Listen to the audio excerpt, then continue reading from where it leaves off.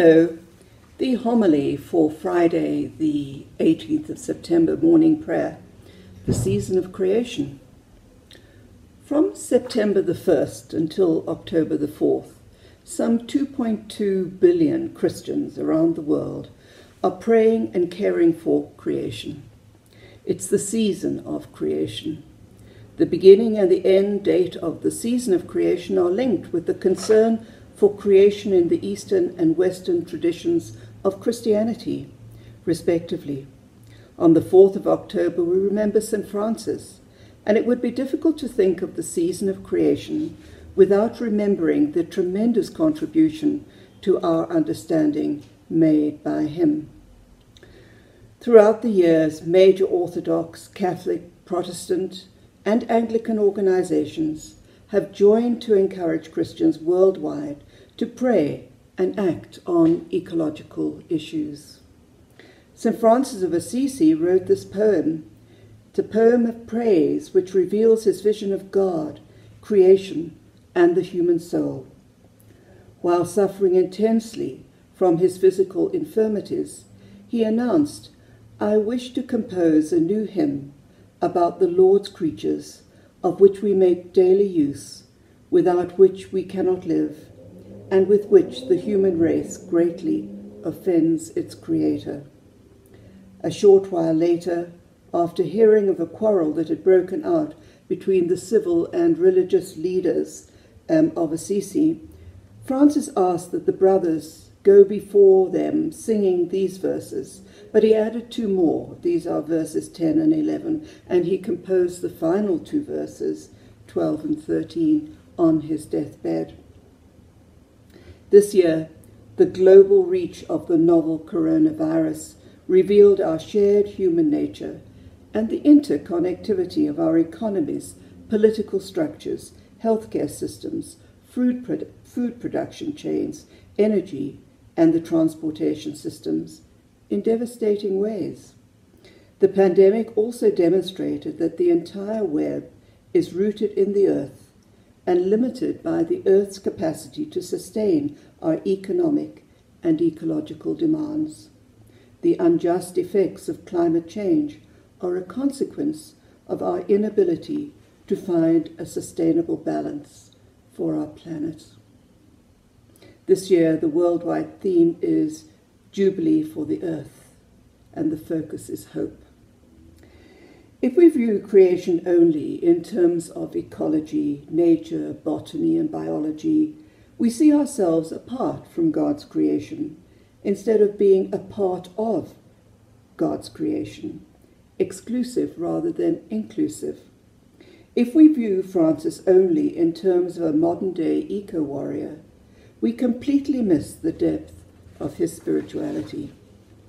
For Francis, as God is our Father, he saw family relationships within all of creation. Birds, fire, and wind are brothers. The moon, stars, and water are sisters, and our planet Earth, which nourishes us, is mother. Creation is nature viewed with the Creator in mind. Creation is fullness, life, and community. Creation becomes fraternity. It's impossible to read this canticle without sensing Francis's humility, a humility that rejoices, offers praise, gives thanks, and shows his infinite love of God. There is no demand made of God, and no focus on him or on us as individuals.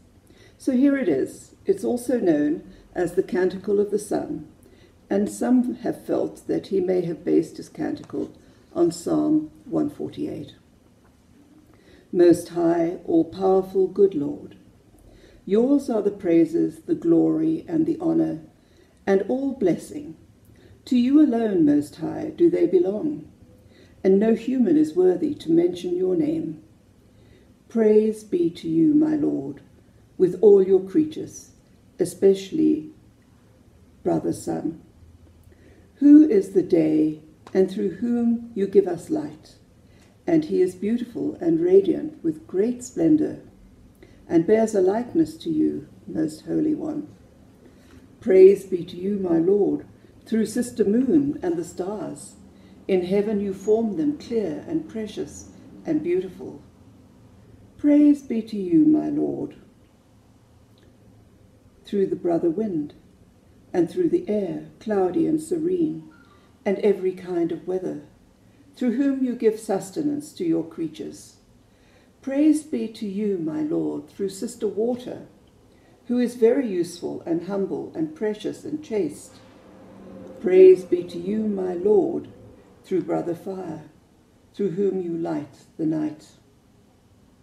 And he is beautiful and playful and robust and strong. Praise be to you, my Lord, through our sister Mother Earth, who sustains us and governs us, and who produces various fruit with coloured flowers and herbs. Praise be to you, my Lord, through those who give pardon for your love and bear infirmity and tribulation. Blessed are those who endure in peace, for by you most high shall they be crowned.